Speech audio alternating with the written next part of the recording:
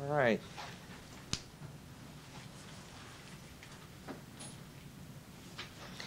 All right, good afternoon. We finished last time, completed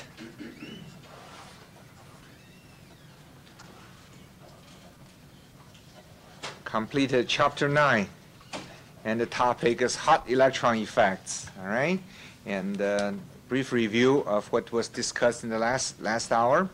We derived a theoretical base for plotting the accelerated lifetime data against substrate current in a log-log manner.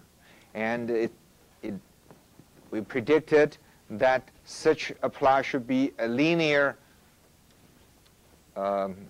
line. And indeed, this has proven to be a very good way to extrapolate highly accelerated test data to predict the lifetime at the operating voltage of the circuit or the device. All right? And the equation would say the hot carrier lifetime is inversely proportional to the third power of the substrate current, and this 3 comes from the ratio of the critical energies for creating interface damage and impegnization. Okay? We also talked about how to relate the lifetime obtained from DC measurement to the lifetime of failure of devices when it is used in a digital circuit. And the conclusion is that the ratio of the AC lifetime and DC lifetime is related to the duty factor, as you would expect. The duty factor has to do with the period of the clock and the duration during which the input voltage, VG, spans in the range where there is high density of hot carrier or large I sub. And turns out that range of voltage is only about a quarter of VDD. Therefore, this duration of stress is only about a quarter of the rise time of the input voltage. All right? So that then leads to a model that says the ratio of lifetime has to do with 4 times over frequency times the rise time. Okay? Any questions about hot carrier effects? We also talk about p-channel hot effect, p-channel transistor hot electron effects, and we also talked about some subtlety about the design of the LDD, which warns us that we should not allow a lot of very high electric field outside the portion of the device that is under the control of the gate. Yeah? In other words, under the spacer, we should not allow very high electric field. Okay? Questions? All right. If not, we're ready to move on to a new topic. And if you had your reader, go to the section 18. All right? And those who watch the tape later probably will find this notes will be arranged in the correct order. But for you guys, look under 18. Okay? All right. Now the topic is SOI. SOI stands for silicon on insulator. This is not a this is a topic that's not found in the textbook, so you probably will have no textbook to help you with this subject, but there are a few journal articles in the reader book that you all have, all right? And it's also arranged sort of corresponding to the slide lecture number, so it's out of order. You have to go back a little bit from where you are in the assigned reading reader to find the articles on SOI, silicon on insulator. Okay, so we're going to be talking about SOI or silicon on insulator. And well, what is silicon on insulator? Let's just go directly to it. All right. Silicon insulator refers to a wafer this wafer, if you just look at it, does not necessarily look very different from the regular wafer. Actually, color is a little different. But most of this wafer is still silicon. All right? What I drew here is not to scale. It's still silicon. It's only the top half micron or so that's different. Now, what's on top of the silicon wafer? On the other hand, let me just point out, we use the silicon substrate functionally only as a mechanical support. Nothing is going to happen in the silicon substrate. All right? It's only a mechanical support. On top of the silicon substrate, there is a insulator, SiO2, and it's amorphous silicon. Okay, not epitaxial SiO2, just this amorphous SiO2. On top, and this may be, let's say, between half a micron thick to less than 0.1 micron thick. Okay, so let's just call that 0.2 micron thick just for now. On top of that is a thin layer of silicon, let's say about 0.1 micron thick. It may even be thinner, sometimes thicker. And this particular layer of silicon on top is a high-quality single crystalline material. Now, how do we get to this material, putting a high-quality single crystalline silicon film on top of amorphous SiO2? We'll get to that in a moment, all right? But I want to point out all the devices were made in this top 0.1 micron silicon film, right? So SOI refers to this technology, refers to the substrate, sometimes even refers to this particular film, silicon on insulator, all right? So this term is used in all different ways. It's okay? That's called SOI. So, and when we do use it, I said we make transistors in there. Well, after we finish making the transistor, what does transistor look like? Looks like what's on the right-hand side. Here is this SiO2. This is SiO2 that we said insulated SiO2. Sometimes we'll give this a name, by the way. We call this buried oxide, all right? Might as well. Buried oxide. And some people in the literature even call this box. That's probably not necessary to abbreviate so much.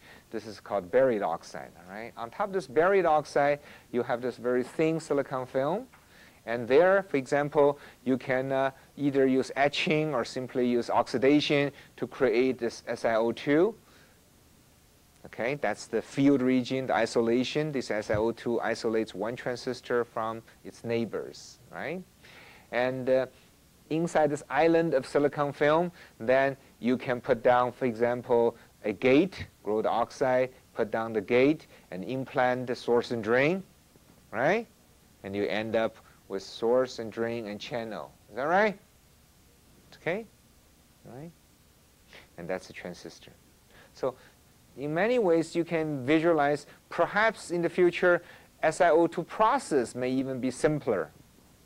Okay? Just because isolation may be easier to make shallow junction. I'm always saying maybe because this isn't unproven yet. But the hope is that, or some people would argue, that eventually SiO2 circuits may even be cheaper than bulk circuit because you can pay more for the substrate, but you save in processing, all right? That's perhaps wishful thinking. Today, the interest in SOI is that it does give us somewhat faster circuit speed, maybe 20%. It's debatable exactly what that number is, so much so that one company, IBM, is in volume production of this material and is even willing to do foundry for others. And AMD is committed to make their processor in SOI. Intel, on the other hand, still says that they don't see the enough benefit to move in that direction. But anyway, SOI is an important technology, okay? It's not just a research anymore. All right. Okay. Now, how is this SOI substrate fabricated? There are several ways of fabricating it.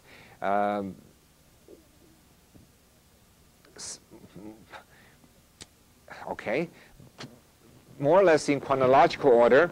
Turns out a breakthrough came about 15 15, 12 years ago, when it was realized that you could implant enough oxygen into a silicon wafer such that a layer of silicon can be converted into SiO2 just by implanting oxygen.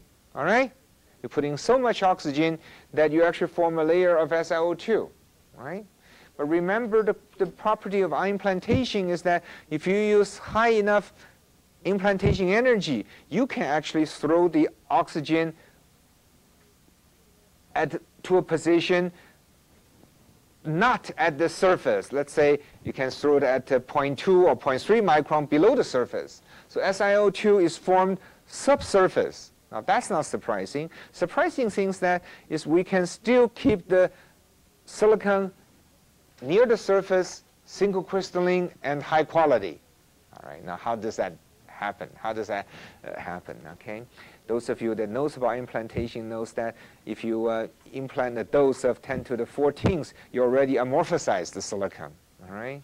And here, in order to have a significant layer of silicon converting to oxide, we have to implant up to 10 to the 18th per centimeter square of oxygen. Now that's a high end. Today we can get away with a few times 10 to 17th. I'll tell you some of the things that's happening. But up to this. So with this much oxygen thrown through this top layer of silicon at fairly high energy, how can you still maintain high quality of silicon? And not only it's not amorphous, but actually it's high quality. Well, let's just say why it's not amorphous as a result of so much damage by silicon. Normally, we know implanting only 10 to the 14, 10 to the 15 of species through silicon is going to amorphize the silicon, it becomes amorphous. Well, it turns out the trick is that the implantation is done at an elevated temperature.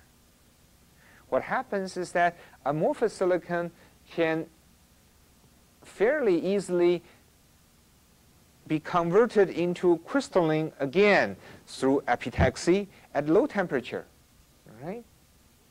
So if you do implantation at this temperature, the damage produced by implantation is repaired fast enough so that you never damage the silicon. Do you see what I'm saying? All right? So if you have any damage, anneal will anneal that out. All right? It's okay? All right. So that was a breakthrough. And through that technology, the industry can now just implanting oxygen in there and then end up with SOI. Now another very important part is the next part, annealing at larger than 1300 degrees C. Before this annealing, what you're going to get is probably going to get SiOX, and particularly the boundary is really very fuzzy, right? You don't know what's silicon or silicon dioxide. That's what you're going to have. But the interesting thing is that when you anneal this wafer at high temperature, actually, thermodynamics takes over. First of all, oxygen can diffuse easily back and forth. And where would oxygen like to go? It likes to bond with silicon, form SiO2. It doesn't like to stay, with SiOX or just dissolved into silicon. You actually go into where you have silicon SiO2 and just continue to increase the thickness of this layer until all the oxygen is consumed by this layer with no oxygen or very little oxygen left elsewhere. So much so that this interface is really of a quality not very different from the thermal oxide we grow on top of a transistor channel. We can actually operate a transistor using this interface as the conduction channel and measure its mobility, measure interface trap density, and you're going to find actually it's pretty good interface. All right? Having said that, let me still point out, still we're using the top surface, of course, to operate, but I just use that to highlight the point that actually this surface, don't think is some kind of unknown SiOX. It's a very high quality silicon SiO2 interface. Question? Can you say again why, oxygen wanted to form silicon dioxide, still to me doesn't say why we would have such a sharp interface. All right, I will say that again, but the next time to sit at a spot where the microphone is working. All right, I need your questions. The question is, all right, he can understand that silicon remains single crystalline, but why would this interface be sharp? If it's not sharp, what would it be? Let me draw a cross-section of the oxygen concentration, if I may, all right? Now, right after implantation, the oxygen concentration probably will look something like that, all right? It does have a, peak somewhere below the surface, right? Right? But it's by no means sharp. This is oxygen concentration that I'm talking about. Is that right? Okay? Well, it turns out there's a fairly critical concentration of oxygen. It's a few times 10 to the 17th in the concentration. If it go beyond that, then small islands of SiO2 will form, and material scientists will know actually if these size gets large enough, they'll grow. It's called Osborne ripening and process like that. Oxygen just want to get close to that and enlarge the SiO2 island, because energetically that's lower energy states than having the oxygen thrown around in everywhere. All right, so that after the high temperature anneal, you end up with this is the concentration profile. Okay, the concentration here is what's required to give you this stoichiometric SiO2, right? The thickness is then determined by the dose that you put in there. If you had put in more dose of oxygen per centimeter square, you simply get a thicker film. All right? Do you see that? Okay. Still, however, to set up some limit on the kind of minimum amount of dose you have to throw into there, otherwise you won't form those islands to begin with, and then you still will not get the very high quality material afterwards. So there's a limit of how low you can go this dose, right? But today people can use as low as close to 10 to the 17th. Now that number is important because turns out this dose translates to the time that you have to put a wafer in the implanter, and that translates into costs. As you know, a lot of the cost of semiconductor manufacturing is just equipment depreciation. So if you need to tie up equipment for a long time, then you're going to pay more for it, all right? Okay, so that's in some way a downfall of this technology, not downfall, disadvantage of technology is expensive, right? And the hope, of course, is that implanter technology is going to be improved, because why can't we design an implanter that has a, very high beam current, because we're not, we don't require the same kind of control as a, say, source string implant. So there are things you can hope that will happen. But today's cost is still high. Yes? This technology, how about the mechanical stress inside of this? Again, high temperature anneal takes care of that. All right? Okay. At this temperature, everything is flowing. In fact, the coarse tube would even sag. So this SiO2 actually flows very easily. So you should think of this as it may be a liquidy material at that temperature, and so things just flow and stress is relieved. Okay, good questions. All right, another technique, as I said, is chronologically is done is that partly motivated by the suspicion that the quality of that silicon film made by this technique, this is called SiMOX. That stands for separation by implantation of oxygen, but most people probably don't care what it stands for, just like probably most of you don't know what SPICE stands for, right? How many of you know what SPICE stands for? Okay, I'm not even sure I can reproduce that. I think a simulation program with IC emphasis, all right? Simulation program with IC emphasis, okay? That's SPICE. So which is called the SiMOX, all right?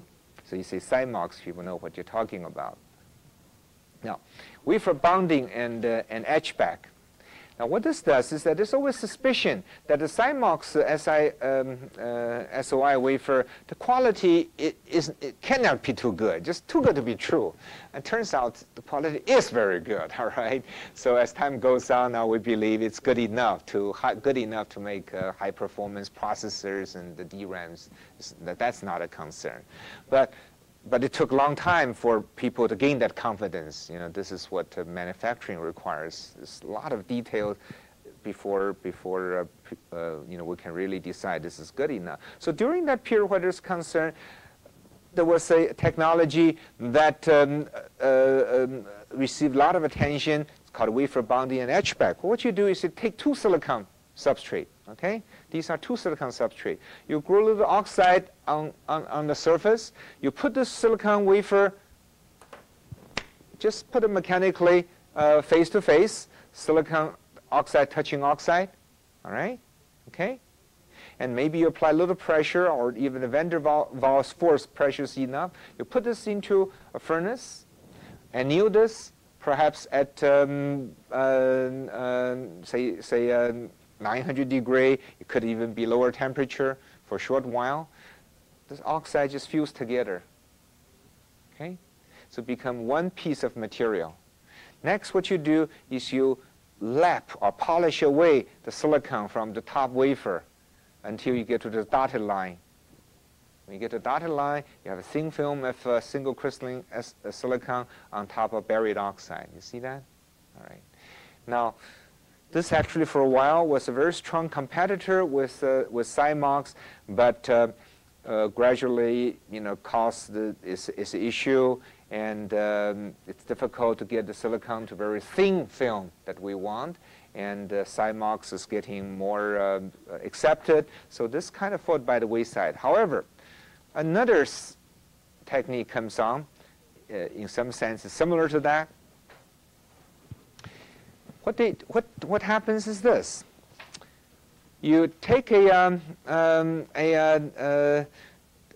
silicon substrate, you implant hydrogen, all right, into the silicon, and the dose does not have to be as high. Perhaps 10 to the 15th is enough. It's known that if you implant inert gases into or gases into a silicon, such as argon implant, bubbles are formed in the silicon. That's often a problem. In this case, we'll take advantage of that. So if you implant hydrogen, and okay, let me do step by step. Next, you wafer bound this to another silicon. All right. So how do I do this? Okay, here. Let's look at this way. Okay, this is the next slide. So you bound this silicon wafer with the hydrogen implanted together with another wafer. All right. Okay. After this is done, you heat this to a certain temperature. Hydrogen now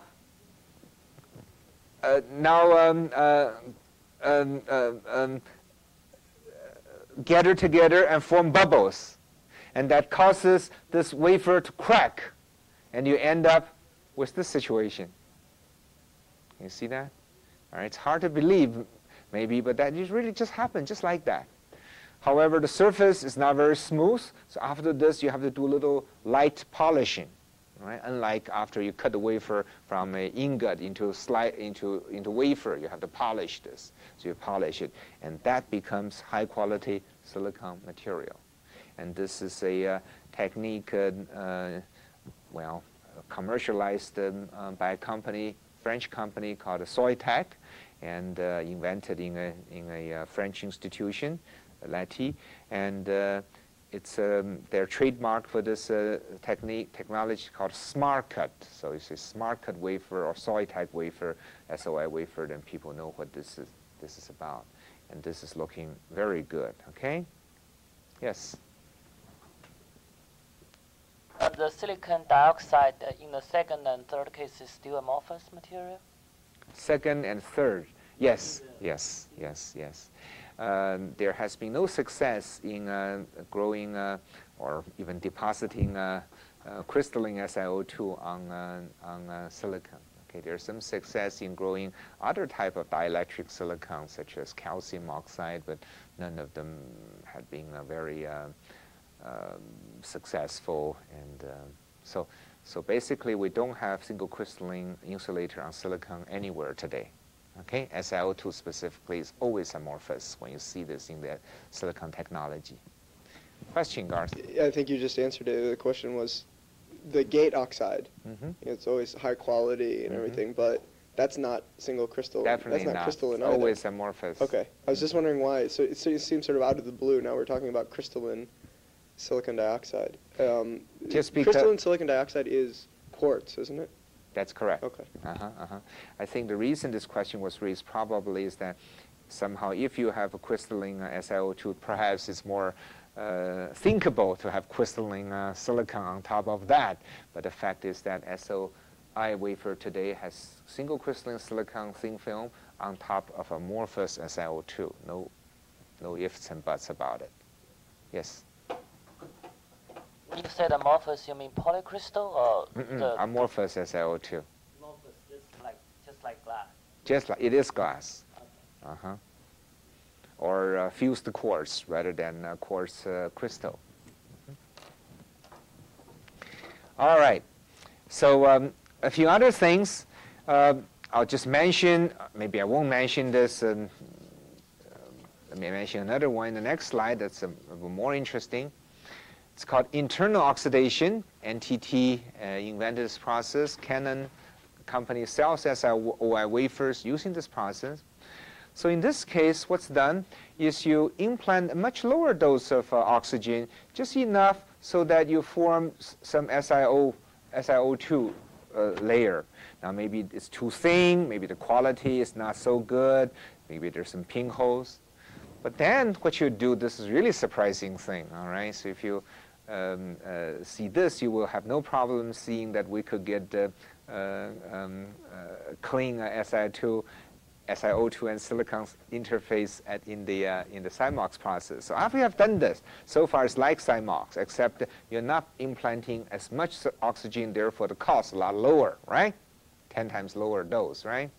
After that, they will put this into oxidation furnace. Oxidation furnace, right? Normally you would expect oxide to grow on the surface. But just because there's an existing SiO2 layer close to the surface, oxygen would actually like to diffuse through this and enhance or enlarge or thicken this existing SiO2 layer rather than growing new as oxide on the surface. Okay? So that just shows you oxygen really like to go to where the SiO2 is. All right?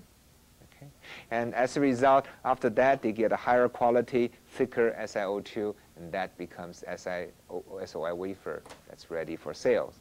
Question? Okay. Really surprising, huh?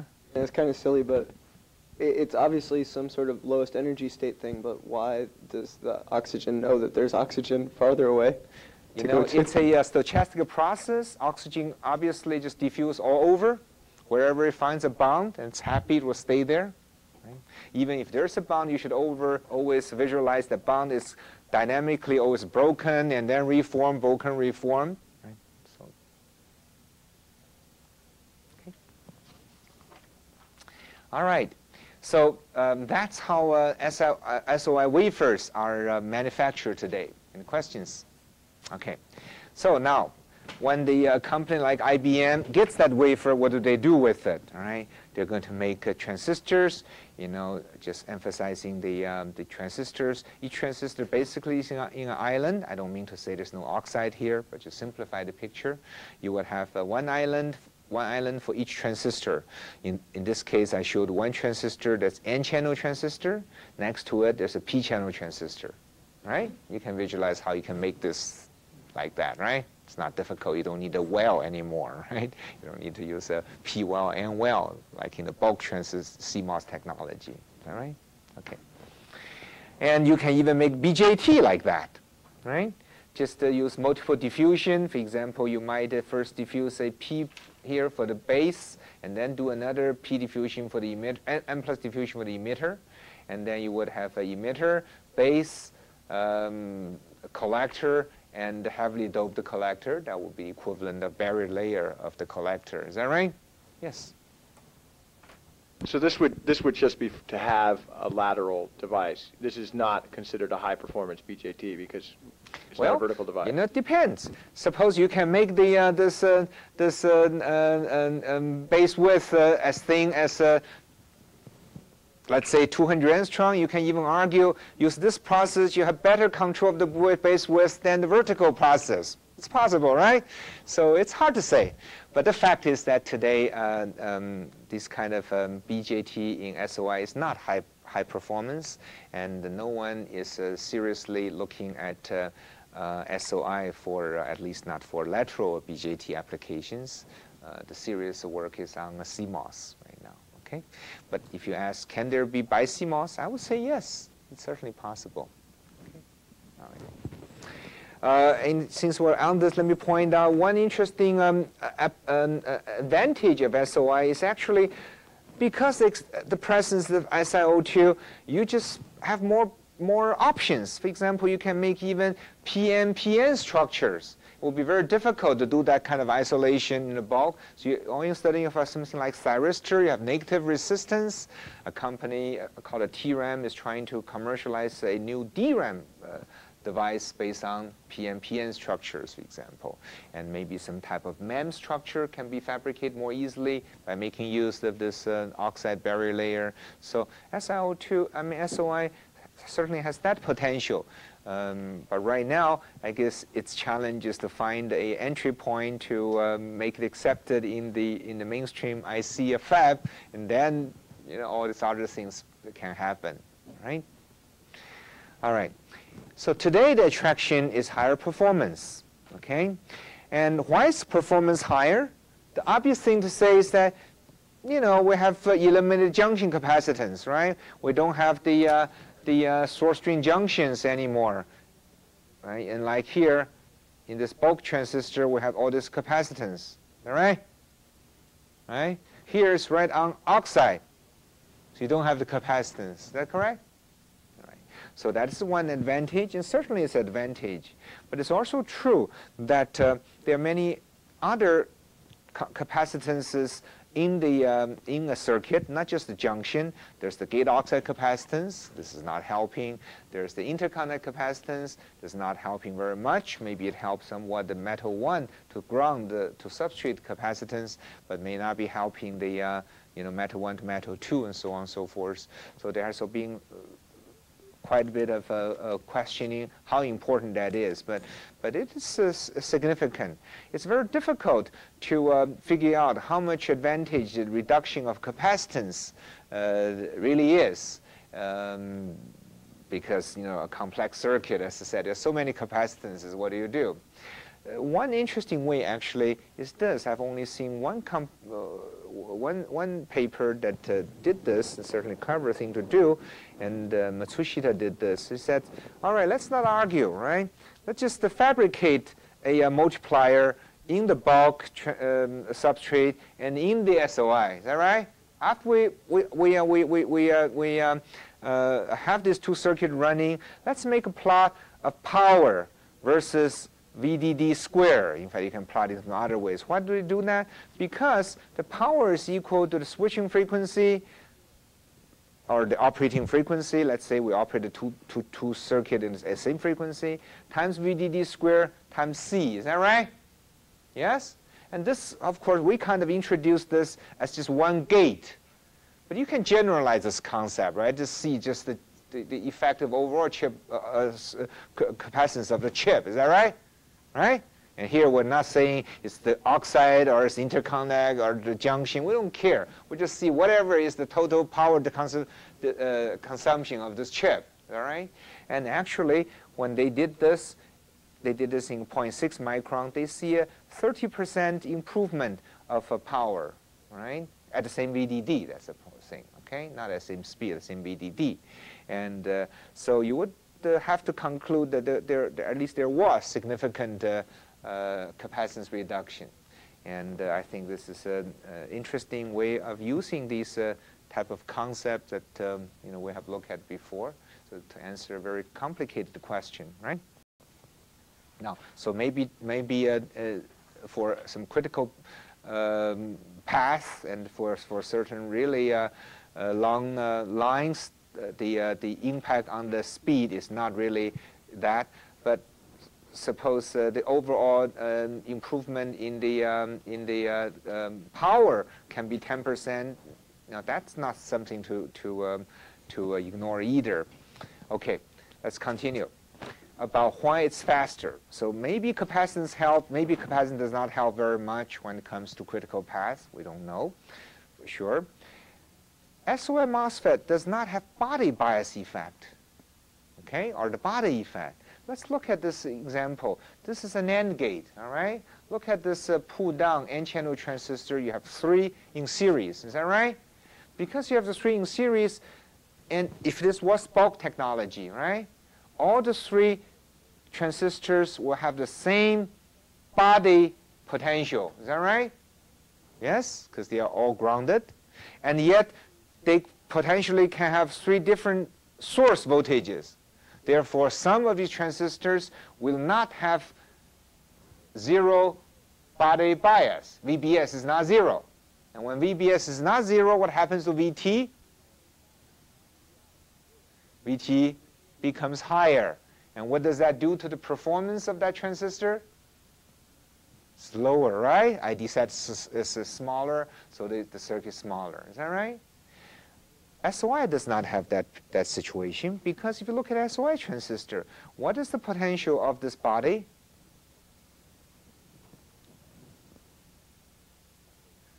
Remember I said each transistor is made in an isolated island, and the part of the island is converted into N plus source, part of the island is converted into N plus drain, and what's left in the middle is the body. So is the body connected to ground? No, it's not. It's floating. So it's very important word is floating body. Floating body, all right? Okay? Floating body. Because the body is floating, we don't have this body bias effect. Each of these 3 transistors the body can float to some voltage independent of the others, right? So you eliminate this body effect. And that probably is the major contribution to the improvement in speed, probably, all right? Okay. And elimination body effect is particularly important for passgate transistor, actually. Not there you can have a large body bias as large as VCC, as you know. The next point, ID set may even be raised by the floating body effect. Okay, let's see what this means. The first bullet says the body will not be reverse biased, unlike in the bulk devices, bulk circuits. The body and source may be reverse biased, right? That's body and source is may be reverse bias. That's what we mean by body effect, body bias, right? Typically, it's reverse bias. It's that reverse bias that will raise the VT and reduce the performance. In SOI, not only you don't have that, in fact, you may even have a positive or forward bias between the floating body and the source. And we can see later why, all right, in a minute. But if indeed you can have that, let's say 0.3 volt forward bias, 0.4 bias, what does that do to the VT? It lowers it, right? So that will actually enhance ID set. Isn't that right? That's great. Of course, there are also problems, but we'll get to that later. But before then, let me just quickly tell you what raises the floating body potential. Suppose you have a source that's ground, right? You have a drain at VDD. What would be the potential in the body? Is it going to be ground? Not necessarily. It will be somewhere in between. Is that right? It's okay? So that just shows that it's possible. Now, that's actually not exactly what the SOI designers would like to see. What they would like to see is this one. All right, suppose we have a case where this transistor is in the off state, VG is 0. Is that right? It's okay? Now I'm trying to turn the transistor on. Okay? So what I do, I suddenly apply a pulse to the gate raised from 0 to VDD. Yes? Now the gate has a strong capacitance coupling to the body, right? So when the gate voltage rises from 0 to VDD, what will that do to the floating body potential? Remember, body is floating, right? So it can be anywhere. So what will that rising voltage on VG do to the potential of the floating body?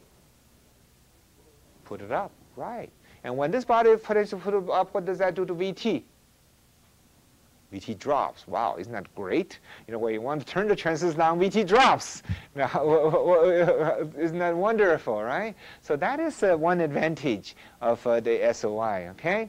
You may, if you really, later this also is a problem, but I'll wait before telling you the downside of it. So certainly, potentially, you can get even better speed by taking advantage of that, all right? Okay. Finally, another thing that makes the performance better is that substrate swing can be better. This depends on the design of the SOI. Now, there are two kinds of transistor SOI technology. One is called partial depletion or partially depleted SOI. One is called a full depletion or fully depleted SOI. So partially depleted SOI or fully depleted SOI. Okay? All right. Now, what does that mean? Partially depleted SOI means if the SOI film is thin enough, actually this entire film is depleted. That's possible, right? If the entire film is depleted, let's think what happens to the swing. Remember what swing is? Well, maybe I should stay with partially depleted. That will give you a chance to refresh your memory. Partially depleted SOI means the silicon SOI film is thick enough so that only a portion of the SOI film is occupied by the depletion layer and the rest is the neutral, right? In other words, silicon film thickness is larger than XD max, all right? In that case, the swing is the same as the swing of a bulk transistor. It's equal to 60 millivolt, 1 plus C depletion over C aux. This is C aux, this is C depletion. And remember where that came from? It's the coupling of it's a capacitance divider, right? We put VG here. It's divided by these two capacitors to give us the potential at the surface. Is that right? Okay, now let me show you what happens in the fully depleted SOI, then I'll answer questions. In the fully depleted SOI, as you can see, if the film is thin enough, how would you model a swing? How would you model a swing? What determines the potential at the surface, at the interface of SiO2 and silicon? Which two capacitors determines that voltage division? Doesn't make sense. It's this oxide capacitance again. But the coupling between the ground plate for the other capacitance, the other capacitor is now moved from this XD max, in fact, go beyond SiO2 up to the other side of the buried oxide, because that's where you have a solid ground. Is that right? Yeah? So all of a sudden, you improve the swing very close to the ideal swing. You see what I'm talking about? Yes? Say it again. Swing is equal to 1 plus C depletion over C aux. C depletion meaning the bottom capacitance. C aux is the top capacitance. In other words, it's the two capacitance, one couples to VG, one couples the interface to the ground. In the fully depleted SOI, the capacitance that couples the interface to the ground is a very small capacitance, a very thick insulator. Not only is the fully depleted SOI film thickness, but also the fairly thick buried oxide thickness. In other words, this interface has very little coupling to ground. Therefore, it can move up and down totally in step with VG. That's another way of thinking about it. Nothing is pulling this down away from VG, right? Okay, question? I'm missing even in the top part. I mean, the bottom shaded region is... It's a neutral silicon. It's just like a bulk transistor. You have neutral silicon. So here. Oh, I'm sorry. I'm missing the whole drawing. Top portion is depletion region. This portion is neutral silicon. But underneath that, though, this is not exactly the same. Underneath that will be SiO2, the buried oxide. So if there's SiO2, the bottom plate still is not terminated. I mean, there's nothing that's determining the bottom plate potential in either case. Uh-huh. So why, when you say we have a capacitive divider, the bottom plate of that capacitive divider has to be terminated to a solid potential. What's determining? Extremely good question. Thank you very much for clarifying that. So what we're saying is that in the swing, we usually think about as a DC characteristics. Suppose we consider swing under DC condition, right? meaning we're not changing this VG very rapidly. If we change VG rapidly, indeed, this potential can move up and down very easily. But if we do these things in a very slow manner, what's going to determine this potential, all right? Is what? Think about it. It's independent VG to the first order, but maybe dependent on VD, somewhere between VD and the ground. So as far as the relation to the swing, it will be considered as a fixed voltage. As long as it's not dependent on VG, this will be the swing. Okay? All right. Okay. So therefore, substrate swing can be better if you chose this fully depleted technology. And this last bullet, of course, is taken seriously by people who are trying to do, could we, okay, show more of the slide. Very good. Thank you very much. Okay, good. If you are particularly interested in a low power application, low VDD, portable application, then perhaps by using better swing, you can design the VT lower, and therefore you can use lower VDD to get the performance, and then your battery lasts longer. So this is one thing that potentially could be beneficial. All right. So I have told you some good things about SOI. Now I'm going to tell you some of the difficulty with SOI, all right? First, this floating body effect in partially depleted SOI MOSFET. In the previous slide, I mentioned them as being good. Now, let me say there's some difficulties. One is that if you just look at the IV curve, okay, often they look funny. This is hand drawing, and someone else traced my hand drawing, so it looks a little funnier than I intended to be. But the fact is that it's not very nice output conductance. Often there's even a little kink, okay, sometimes called a kink in the DC IV. And this makes analog design difficult. All right, so this is something difficult. For digital, maybe we don't care. Okay, but we already said this could provide larger ID, right? This floating body effect. Another difficult thing is that the VT now become history dependent, and that complicates circuit design. What do we mean by that? Because the body does not have a fixed potential, right? Yeah? Its potential is difficult to predict. I only gave you one example. When the VG first go up, it's going to come up with it. If that's the only thing that ever happens, maybe you can predict that VT. But who knows what VT is at the beginning of this ramp-up pulse, for example. It depends on, when was the last pulse ended? How was it ended? How much DC leakage current there is between the drain and the body. And that will determine how close the body potential is to the VDD, for example, right? Or how leaky is the body and the source junction. That will determine how close it is to ground. You see what I'm talking about? Okay, that's technology dependent. That's not what I meant by history dependent. History dependent would mean things like, if you are talking about an inverter, it depends on how frequently you switch it.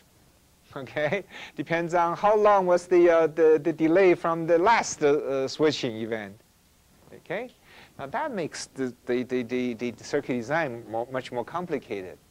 You see what I'm saying? And IBM also said so in their publication, but their experience is that if you do the investment, put in good models and do this careful design, you end up with a net gain. In other words, you fix where this could be a problem, and you guard band where you need to guard band, and you take advantage where there is good thing, and you still end up with better performance. Okay? But this does make this more complicated. So for many ASIC companies, or foundries that want to provide ASIC technology, mostly in Japan, to be specific, companies actually are still looking for ways to minimize this floating body effect, and I'll show you what in the next slide. All right. So floating body effect is not always a good thing. All right. It's a double-edged sword there. Okay? All right. All right, let's see. Okay, so So let's just talk a little bit more what determines the floating body potential, right? So you know, depending what you do, for example, because the drink body has a leakage, then the potential may be close to the body, right? But then there's this current also leaks into the source. But even though this junction is forward bias junction, you see P and N is forward bias junction, turns out you still need a little voltage for forward bias diodes to remove that pico amp that comes from the drain, for example, all right? So you can always have a little bit forward bias. Okay? All right. So forward bias between the body and source slightly. So under DC condition, I'll give you an example where you can get the forward bias is VDS is up, then the body can be higher, right? Just because, you know, it's always somewhere between the drain and the source, the potential. All right? Okay? And if the body is high, VT will drop, ID will go up. Okay?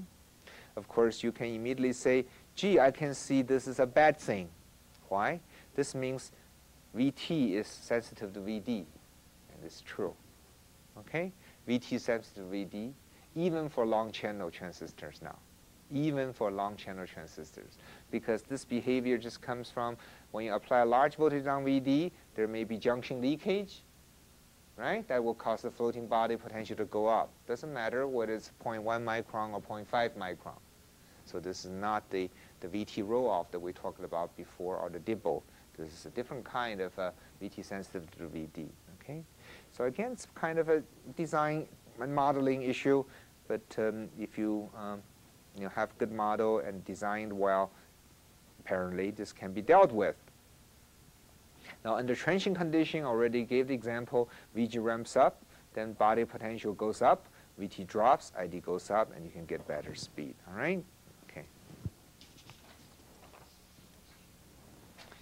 All right, next, all right, suppose you don't like that kinky effect, you don't like that floating body effect, suppose, right? Is there something you can do to minimize that? Turns out there's something you could do. It's known that fully depleted SOI MOSFET exhibits no is acceleration. Maybe some people thought no, that I really want to emphasize little, all right, less, well, little.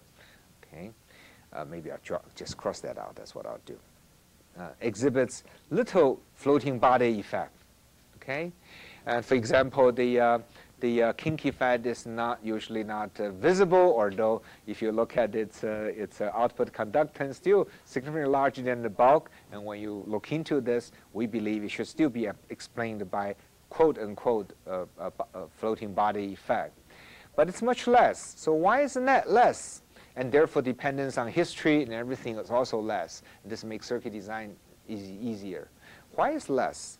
Well, it turns out what it is that, you know, if you understand the floating body effect the way I introduced to you, you really need to have this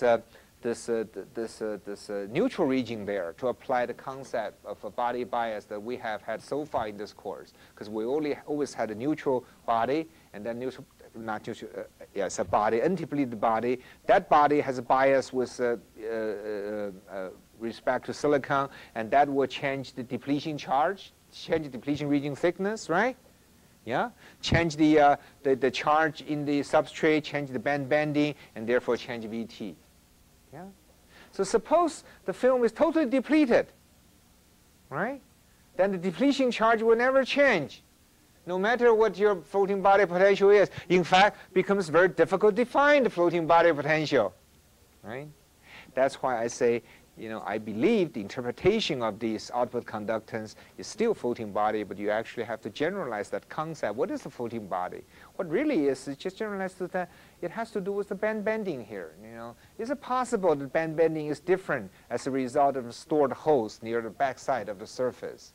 It is. Turns out, if you look into, if you draw the energy band diagram, you're going to find there's a potential well somewhere in the backside of the surface. That's where holes can accumulate, all right? And the holes cannot even flow into the source easily because there's a potential barrier even between this well and the source, certainly between barrier and the drain. So holes get stored here. If holes get stored here, it's going to change the energy band diagram in such a way, actually VT is still changing. but the change is much less, and therefore you don't have as much floating body effect. Okay, so to the first order, if you want to say, full depleted SOI transistors do not have floating body effect, I probably won't argue with you, but if you from there then infer that a fully depleted SOI transistor has similar analog behavior or identical analog behavior with bulk transistors, you'll be disappointed, all right? And even for digital circuit, it will be still a little bit history dependent, just much less. Okay? All right. All right. So to summarize, the comparison between fully depleted and partially depleted SOI, both are in use today. Different companies are pursuing different technologies. Fully depleted SOI has little floating body effect. Circuit design is simple. Small threshold swing is good for low VDD application. Right? There's several good things going for it. However, it tends to have a larger series resistance. Just because this film is thinner, right, your series resistance is larger. It has a worse short channel effect. Now this surprised people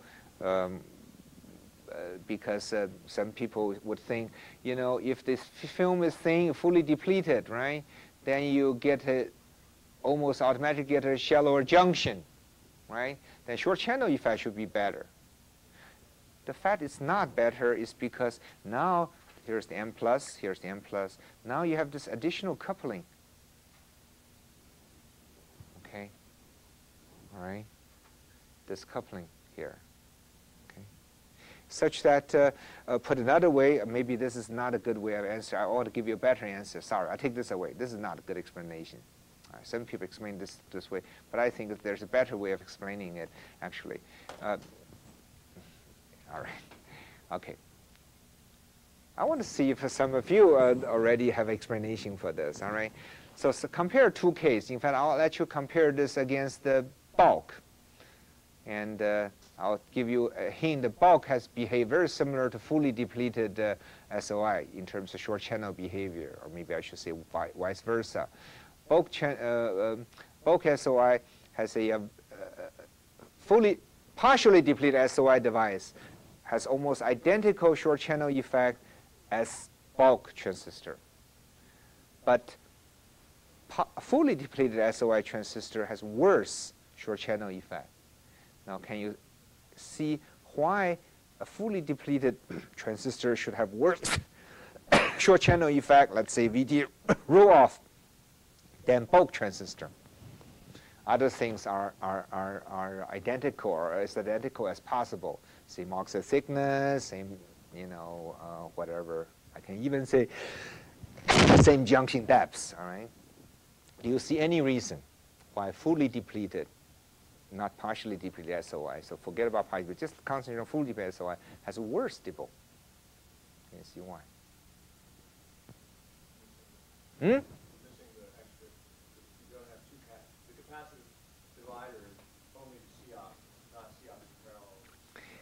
That's very good. I would word it this way. Do you remember there are two things we can do to control dipole? Basically two things. Which are those two things? Not that many things. I expect to remember that. Smaller TOX. Good. You got 80 points out of 100 because that is indeed the first thing you want to do. Now there's a second thing we can do. What's that? XD max. Do you remember XD max? XD max? XD max performs a role very similar to TOX. That's why this concept backgate is a very good one in this context, more better than maybe originally we realized. So in this case, where's the backgate to this transistor? Where is it? Where is it? If you want to find one, you have to go to the bottom of the buried oxide, won't you? That certainly is not a happy situation for the dipole, right? Okay? All right. So, so that's one way to understand why that's the case. That usually comes as a shocking news to to people who casually think about SOI device, but it's experimentally proven as a fact. And needs more modification to bulk this device design, like threshold voltage, right? Like contact process, silicide process. If the silicon film is very thin, and you just have to modify things more, right? Now, result is that we end up typically so far there's a lower performance device than bulk device right now. Okay, certainly, and we just say that partially depleted device is slightly higher performance than bulk. So we put the two together. ID set, when we say performance, let's say ID set. So ID set is better, is poorer for this fully depleted device compared to partially depleted. Okay, so put all this together. Finally, the conclusion is that fully depleted device seems to be favored by ASIC and memory companies, where they, well, I just leave it there. I won't say much. And partial depleted device favored by high-speed processor companies. That seems to be the case right now. Okay, so IBM, AMD are all using partially depleted SOI. Okay. Okay. All right. Let's see. Okay. So here I'm just illustrating that this VT roll-off versus channel lengths, partially depleted and bulk are basically the same. Fully depleted tends to roll off worse. All right. And why is that? I used the XD Max. Remind you. There's another picture to remind to say it, and I started drawing this picture to you. Actually, it's the same thing, but I'll try to give. Okay. One way to say it is this. You know, what really is happening is that without a ground plane in the back, then the coupling between the channel and, say, the bottom of the drain of the junction becomes significant. If we did have a ground plane, what happens is that this ground plane actually prevents or shields this potential from the impact of the potential at this point, for example, if you can visualize it, right? Because this is really a shielding thing. I don't know if you can see that. All right, let's put it this way. Let me exaggerate this drawing a little bit. Let's say there's a ground plane point here, right? Right? There's a ground plane here, all right? Okay? Now, will this point see any effect when the potential, say, at this point change between 0 and VDD? Do you expect to see anything, assuming this ground plane is fixed at 0? Do you expect anything? No, right? If you have a sort of a intuition about electrostatics, what happens here really determined by these, right? This ground. On the other hand, if you take this away, there's no ground. Now the electric field line from here can go anywhere. Some of it will end here.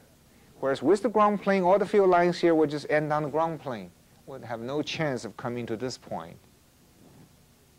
Can you visualize that? All right.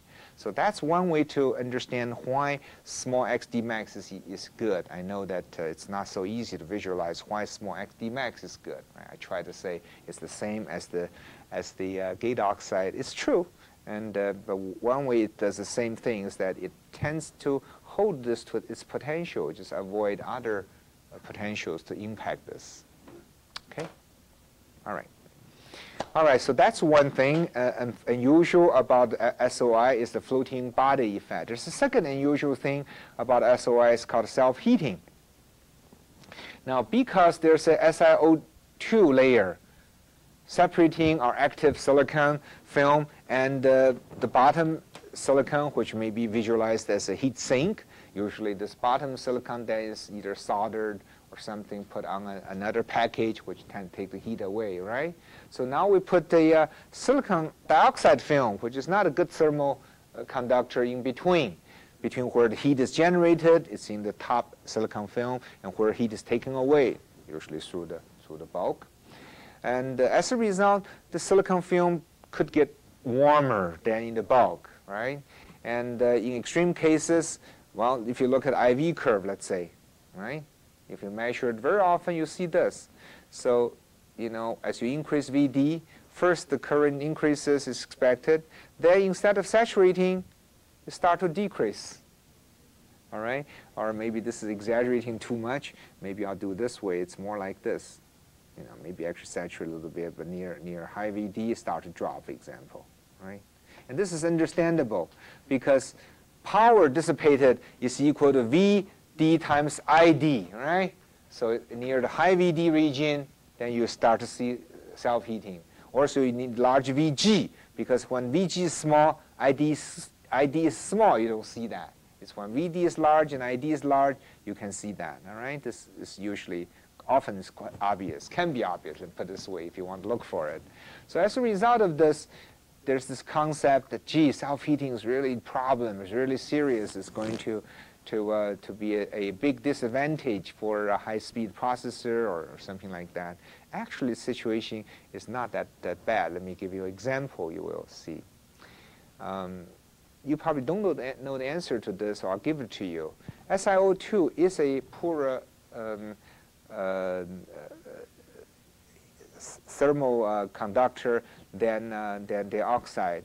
And the difference of the thermal conductivity is 10 times worse. It's okay? All right? All right. Now, if I have a 0.4 micron of thick of SiO2, right? 0.4 micron thick of SiO2. What's the equivalent silicon film thickness that gives the same thermal impedance? 4 micron. And what's the silicon substrate thickness to begin with? Probably 400. You may let that down to 200. So when you think that way, gee, why should there be that much effect? Why is that really a problem? You have a comment? Yeah, I mean, that assumes that there's a plane that's been evenly heated, but the heating is actually point source heating. Very good. Very that's good. a big difference. Right? Very good. So one concept is that the heating is concentrated. As a result, there's more impedance through this spreading resistance problem, and therefore you will get more temperature rise, right? Okay, I agree with you. But let's do things one step at a time. All right. So as a result, with this kind of power dissipation in this device, you will see this particular temperature rise. All right. Next, I want you to estimate for me what is the power dissipation at this point.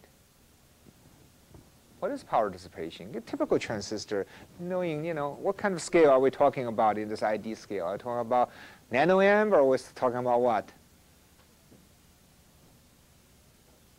Well, I told you this is usually the high VG, right? So it's VG equal to VDD. So it doesn't matter. I haven't told you W yet. All right, I'll force you to give me an answer. Let's say W is equal to 10 micron. All right, it's a common large transistor in a circuit. So 10 micron wide transistor. What do you expect this current to be? Many milliamp, because it should be half a milliamp at least per micron, right? Maybe 0.7 microamp per micron. So let's call this 5 milliamp. All right, milliamp is good enough answer. I like that, right? 5 milliamp, 5 volt. Okay. I'm sorry, 5 milliamp. Now, how many volts are we talking about? 3.3 is excellent. Let's call that 2.5 volt right now. Okay. So how many milliwatt is dissipated in this device? Can you tell me? What is it? 12. Let's just call it 10 milliwatt for simplicity. All right. All right. Now, in a real circuit, in a Pentium chip, how many milliwatt do you think is dissipated in a transistor? Let's work backward. I tell you that there are, just for round number, there are 100 million transistors in a chip, let's say, all right? And many chips have more than that. Let's just say 100 million transistors. If indeed each transistor is dissipating 10 milliwatt, can you tell me how many watt will this chip dissipate? 10 milliwatt times 100 million, 10 to the 8th transistors. How much? 1 megawatt. Thank you for so quickly giving me the answer. So is that possible? So on the average, and by the way, average is good because each transistor about dissipate about the same number of watt, by the way, all right? It's not that it's a big discrepancy. So each transistor probably, therefore, is really dissipating, microwatt or less, 1,000 times less than this. So if this is the result of heating to, say, 300 degrees, 1,000th of that would be what? 0.3 degrees. So it's going to be important. Is it going to not be important? All right. So in real operation, I think it's fair to say it's not important. It's really important in terms of modeling. Because how do you generate a model? You generate a model by looking at what you measure on the curve tracer 4145. That's DC. Under DC conditions, you have significant self-heating. So the challenge is to start with that data and come up with what really is going to be happening in a circuit. All right? So that's a modeling challenge, perhaps. But don't think that SOI is going to have a really serious self-heating problem, okay?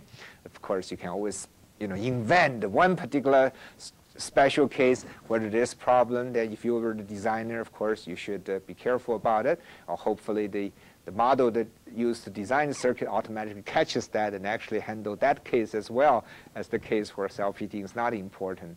So that will be the best, of course, okay? All right, any question about self-heating? All right, so put all this together. Let's see, what's the advantage of SOI? Near term is the performance, right, speed. And, or if you say, gee, I'm willing to give up that speed, then you can use lower VDD, therefore save power. For communication chips, maybe this is what you're really looking after, power.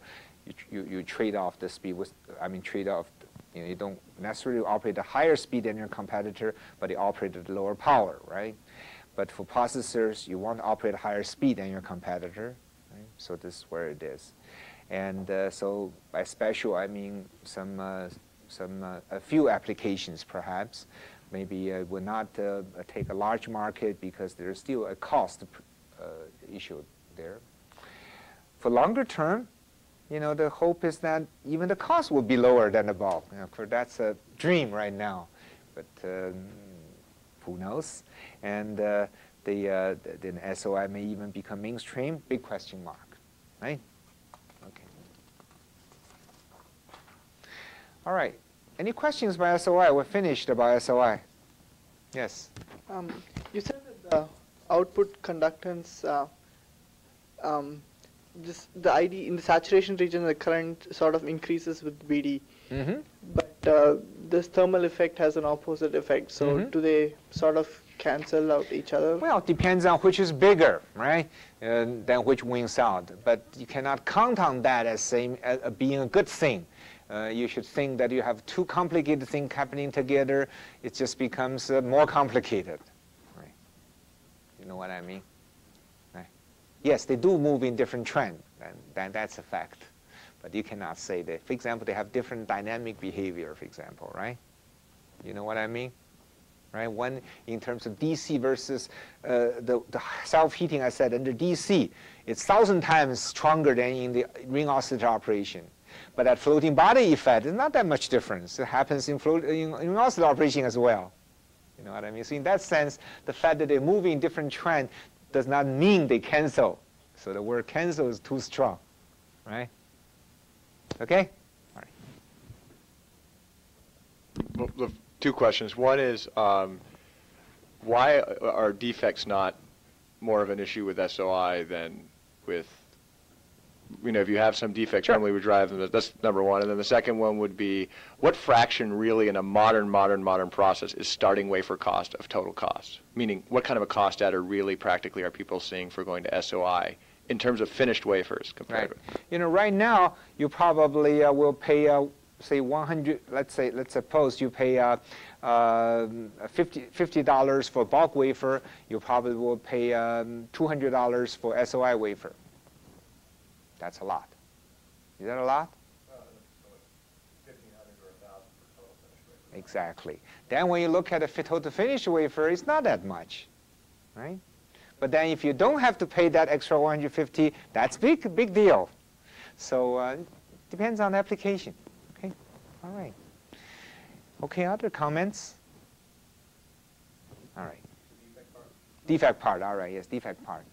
Well, this is the kind of thing that you only can rationalize after it's done. I mean, before this 15 years ago, I don't think anyone can really predict it will ever be as good as it is today, right? Of course, now that it's very good. Well, if you understand the material science, I suppose, if you truly just anneal out all this defect while it's being created, why cannot it be as good as fresh? I don't know why it cannot be, right? You know, if you don't anneal them out, you wait until there's a lot of damage, then start annealing out. Actually, there will be some competing process for this defect maybe to form larger secondary defect that you cannot anneal out, and that maybe is a problem.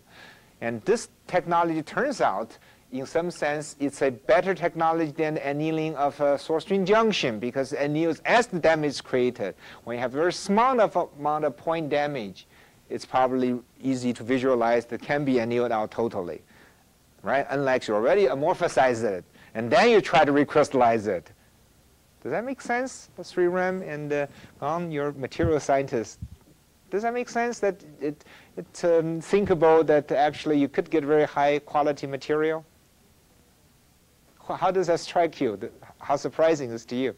I had a hard time on this. I probably will work on this on my term project. Very good, very good. Yeah, all right, good.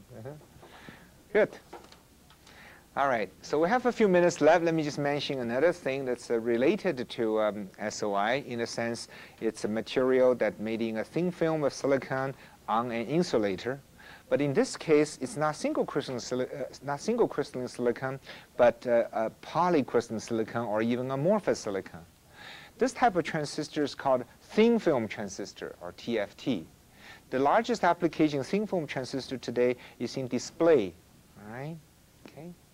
And we would like to really fabricate circuits on glass together with the other things that's on glass, okay? So-called active matrix display, the highest performance display today, do have transistors at each pixel, okay? So how does that transistor made? So we will just put a layer, either polycrystalline or amorphous silicon there, okay? Try to make it high quality, make large grain, for example. We actually put down a dielectric. Very often it's nitride rather than oxide. And there can be a gate material, and sometimes the gate is put down first. In this case, the metal is put on the gate and pattern on the glass first, put down on glass and pattern. This is metal gate. And then nitride is deposited as an insulator, and then amorphous silicon film is deposited over. That's also fine. There are many different ways of doing this. This is called the TFT, all right? There's a second kind of TFT that was in use in production for a while, and in the 0.5, maybe 0.35 micron generation of SRAM. As you know, SRAM is made of 6 transistors, and this is a really problem because it takes a large area. And so many things have been done to try to replace this top 2 transistors with something less than a good transistor, because these 2 top transistors really serve as something called a load. So one technology is to use polycrystalline resistor. Okay, this is called a polyresistor DRAM, SRAM. In that case, you only have 4 transistors, and this polysilicon resistor can be laid out on top of the active transistor, so saves a significant area. And some company continue to make them into 0.25 micron technology, and perhaps even 0.18 micron technology. So then this TFT coming this way, it says, okay, I would not just replace this with a resistor. I actually will replace it with a thin film transistor. It cannot be worse than a polycrystalline resistor. It may not be as good as a p-channel bulk transistor, but somewhere in between. So the way to do this is to deposit polycrystalline silicon, okay, as the active material. And it's going to have SiO2 as the gate material, have polycrystalline silicon as the gate, and you end up with a polycrystalline TFT as the load transistor. All right? And unfortunately, for SRAM, the uniformity of the device so important, low leakage is so important. It was found that when you get to, say 0.18 micron generation, because of scaling of the transistors, these top transistors not that big anymore, and this TFT SRAM does not look as competitive. So this technology is moving away, but certainly you can still find them today. Okay, questions about TFT? All right. If not, let me see. All right, let me just finish this, just a few words, this last slide, and I'll let you go. Some concluding remark on SOI. Today's SOI material is quite mature, largely delivering a desirable level of performance. It is significantly improved over the last couple of years, all right? And one problem actually turns out to be supply of the silicon wafer now. Now, if indeed overnight a lot of companies come to SOI, the supply is going to be a problem. But hopefully, the supply industry is going to be there when really volume use is there. SOI wafers insertion into bulk silicon fabrication should be straightforward with minor equipment adjustment needed. Okay, many companies has concluded that's the case. So if indeed there's advantage, then we don't have to really make big change in the factory, such that maybe someday even foundries like TSMC, UMC will offer SOI. That certainly will be a big boom for this technology. Bulk silicon process adaptation to SOI technology does not pose major limitations, particularly for partially depleted device. That is, if you wanted to transfer a bulk silicon technology that's already developed, because many companies, when they make the decision of moving to SOI or not, already have a working bulk technology. So if I just port that into SOI material, looks like it's not going to be very difficult if you use partially depleted device, right? Because things really very, very similar. Circuit design requires careful analysis for the impact of floating body effect on individual blocks. Process and our device design may need to be adopted to control floating body effect in some. Okay, so that's some result. Any questions or comments about SOI? Okay, I'll see you next week.